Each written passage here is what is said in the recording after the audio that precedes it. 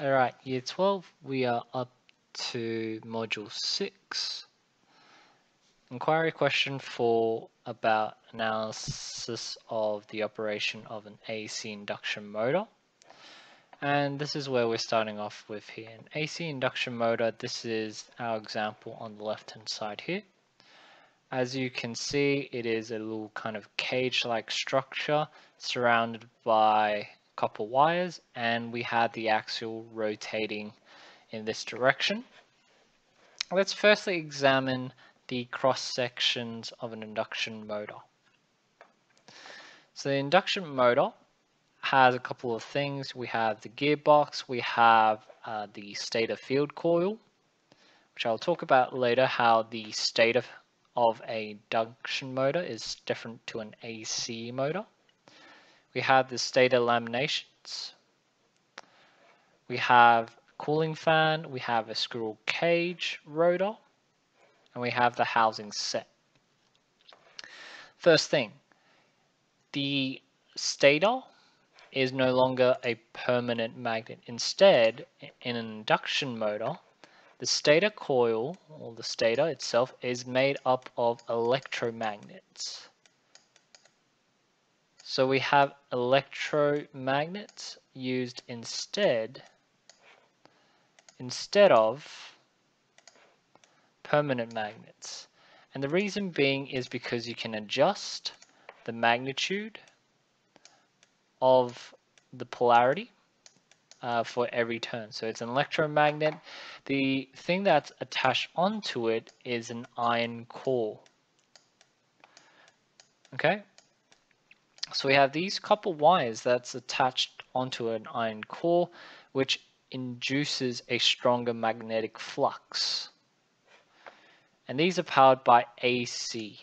Okay, so alternating current, they come in pairs. There'll be a north pair here, there'll be a south pair here. There might be a north pair here, and then there's a coming south pair there. The reason why this works is because this metal cage is allowed to spin freely to catch up to this changing magnetic field, which I'll explain a bit further on. Again, it's made up of a squirrel cage, that's the rotor, and it spins along the axial here.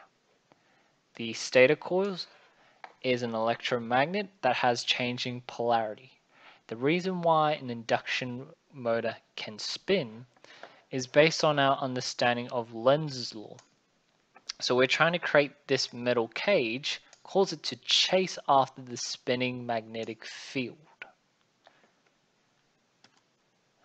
Here's a little video that explains how an induction motor works. Please watch it. I'll put the links down below. Okay, so an induction motor, how does it actually work? Well, firstly, the features is the stator. They're made up of electromagnets, which causes some kind of rotating magnetic field. These are wrapped around soft iron cores, so that's to increase the magnetic flux. The rotor, okay, is basically a solid metal axial, usually made out of copper or aluminium, and it's designed to conduct electricity or induce EMF to cause current to flow in the rotor and cause it to spin. You might also notice there are no brushes in an induction motor. So in the consequence of a DC or regular DC motor or AC motor is there are sparking complications by having these brushes because the circuit is connecting and disconnecting. The advantage of an induction motor is the fact that you have no brushes, there's no sparking. How do we generate torque, or how do we generate rotation? That is produced by having our metal cage rotor, or the squirrel cage, chase the spinning magnetic field. And that goes back to Lenz's law, which we'll look into soon. Alright, so the stator part. Let's look at the structure. So in an induction motor, you can have a one-phase or three-phase stator.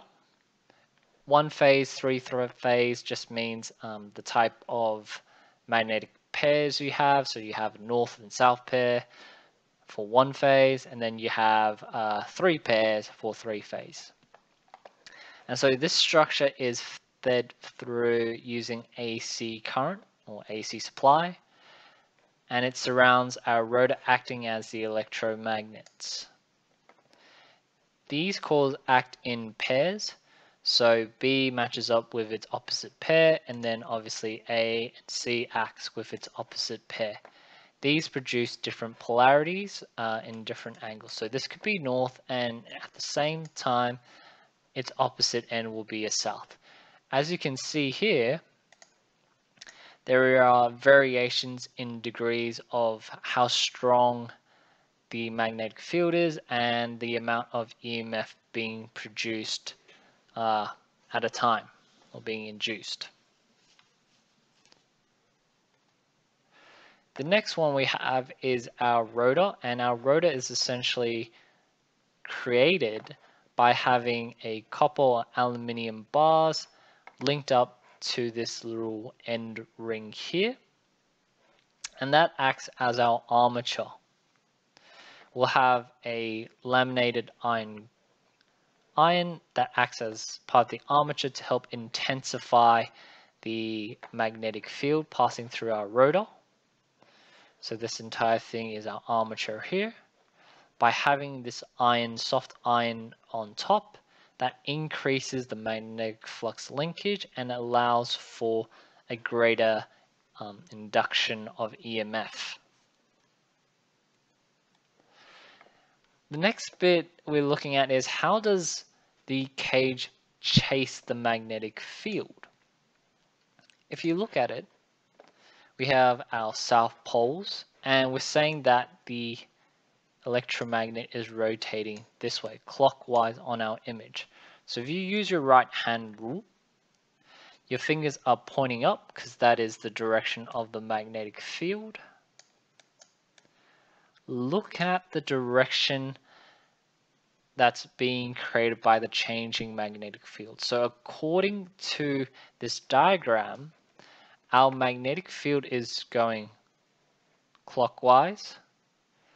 If I use the magnets as my frame of reference, so looking at how it's moving, or looking at how everything is moving relative to the magnet, my squirrel cage is moving anti-clockwise down this way. Okay, so according to the magnetic field, my squirrel cage looks like it's moving in this direction. It's moving to the left here. So palm going to the left, magnetic field pointing up. Okay, my thumb is pointing into me, but remember this is Lenz's law we're looking at. It's an induced EMF current or EMF. So instead of having it point into me, I flip my hand around, my thumb is pointing into the page. So I've induced a current going into the page like so. So now it's going into the page like that. Okay, so that's the direction of the induced current. The idea is this induced current will try and create a force that pushes this magnetic electromagnet back to its original position. Obviously, because the electromagnet is constantly moving, that doesn't work. It doesn't work that way. So the next alternative is to see what the induced current can do. And the only other option the induced current can do to oppose the change of this changing magnetic field is to follow it, is to chase after it. Okay, so by Newton's third law of motion, the magnetic force pulls the rotor forwards. Okay, so if we look at where our induced current is, it's going into the page. It's going into the page, okay? Our stator field is pointing up. Okay, so our B field is pointing up. This induced current instead is now going to be forced to move in the direction of the changing magnetic field. So it's been induced to go into the page. We already talked about why that's the case. That's the induction bit. This is the actual motion of the cage here. So motion of the cage.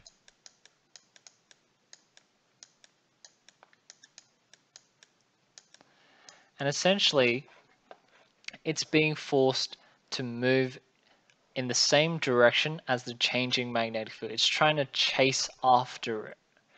And that's essentially how an induction motor works. By having a changing magnetic field, that induces an EMF in our squirrel cage. That induced EMF will produce a current that is forced to move in the same direction as the changing magnetic flux or magnetic field to oppose the motion.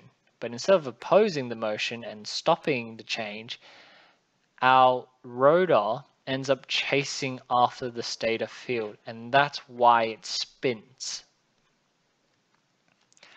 So according to Lenz's law, a current is induced to oppose the relative motion of the bars, in this case the electromagnets, and stop the motion of the bars.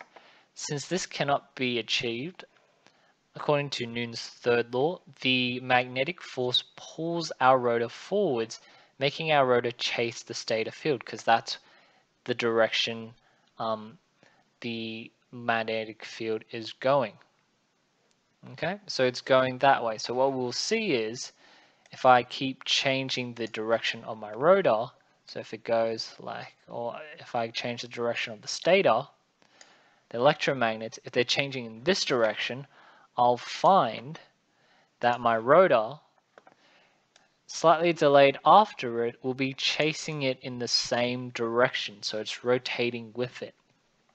That's why our induction motor doesn't need brushes. It doesn't need a current coming into it because we have changing magnetic fields, so we induce a current inside the squirrel cage that causes it to spin, and then we can use that spinning torque to make other objects rotate. And this is kind of the type of motors that are more used in for industrial purposes. Okay, it's just another video to explain through what an induction motor is, so you can have a look at that anytime you want. So this is the actual motion, as you can see. So you can see our polarity is changing in a clockwise direction, and you can see our squirrel cage is chasing that motion. It's chasing after that. So what do we know so far? We know that according to Faraday's law, we've induced an EMF in the rotor, and that has induced a current because it's in a conductor. We know that the eddy currents, or the induced current, will produce a magnetic field to oppose the rotating magnetic field. The rotor will rotate in the same direction as the B field to eliminate the difference in motion between them. Okay, so it wants to eliminate any difference that's being caused by an increase of magnetic flux in a certain direction, and so it will chase after it. So what are some advantages of an induction motor? Well, our induction motor is not dependent on connections between a commutator and brush. So no brush, no sparking, no commutator. It's more cost efficient because we don't have to go about repairing that commutator every single time. So here we have it. The other thing is we have the same frequency, so the speed is relatively predictable. It's self-starting, so it's really good at self-regulating its starting point. The only disadvantages you might come across is the low starting torque, so it doesn't really spin very fast at the start. You do require 3-phase AC source instead of just the 1-phase for DC motor, and obviously, although the speed is constant and predictable, there are limitations.